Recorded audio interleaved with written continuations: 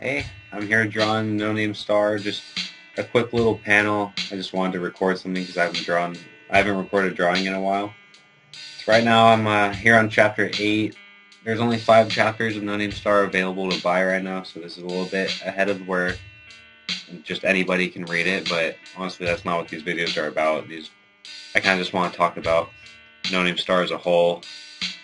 Well, I get the chance, it'd be nice to look back and, see what I was thinking now compared to what I'm thinking then, even though I think it'll be basically the same.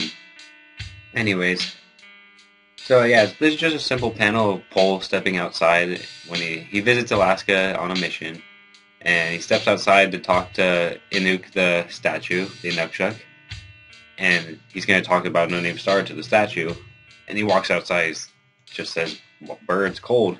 Paul's from an island where it doesn't get cold, it's tropical. And the reason why a little panel like this I think is important is because this whole sub-arc is kind of about culture and dreams, if you put that together. So why I think that's important is because Cole is from somewhere completely different, and this is his first time visiting Alaska, somewhere that he's never been anywhere like before. And he basically inherits a dream from Inuk, the statue. And what that is he wants to keep this house alive and, up and not torn down by the resort company.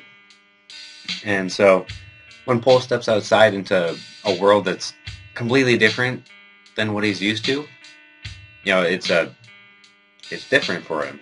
But then later in the chapter, he will talk to Anuk and kind of like understand that his dream to keep his house alive, staying put, is the same as like anybody else's dream.